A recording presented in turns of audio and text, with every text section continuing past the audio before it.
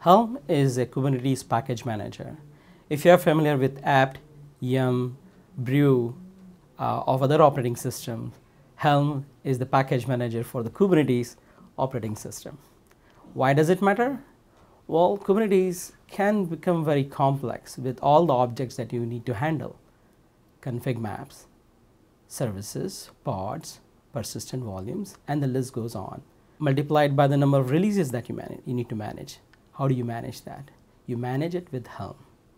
Helm is a simple way of packaging all of that into one simple application and also advertising what you can configure. So if you want to package, release the version 1.0 and make only certain parts configurable, you can do that. With version 2.0, you can make certain more parts configurable. And you can simply install it by one click, or you can configure it to suit your needs. What does Platform 9 do with it? We automate it. It's available on one click with our Kubernetes offering. We also included Monocler, which is a UI and a REST API associated with Helm.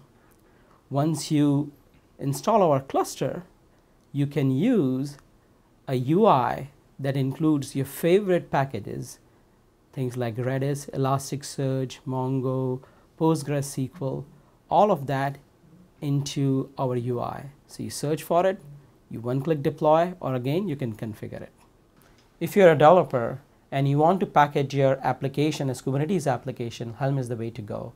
If you are an operations person or DevOps person who is trying to deploy either internal or third-party vendor applications, use Helm as your packaging mechanism.